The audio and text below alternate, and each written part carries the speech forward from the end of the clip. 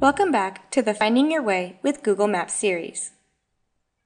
Besides getting driving directions on Google Maps, you can also get directions right on a map. For example, I want to find pizza in San Francisco.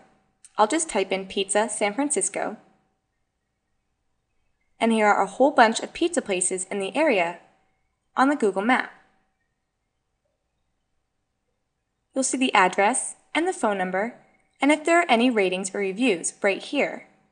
Once you find a place, you can get directions by simply entering in your starting location. And here are my directions. You can also search for nearby locations right from here, like Italian food.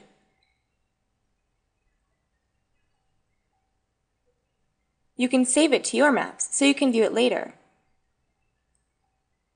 and view the street view of the location. To learn more about Google Street View, check out episode 4 in this series.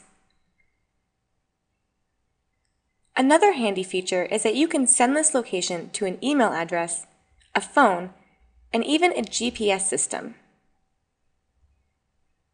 If you feel that the location isn't in the correct spot, click Edit, and you can actually move the marker to the exact location of the business. If you make a mistake, you can go back and reset it. You can also edit the details of the location, like the name and phone number. You can remove it, view a history of the people who have edited the location,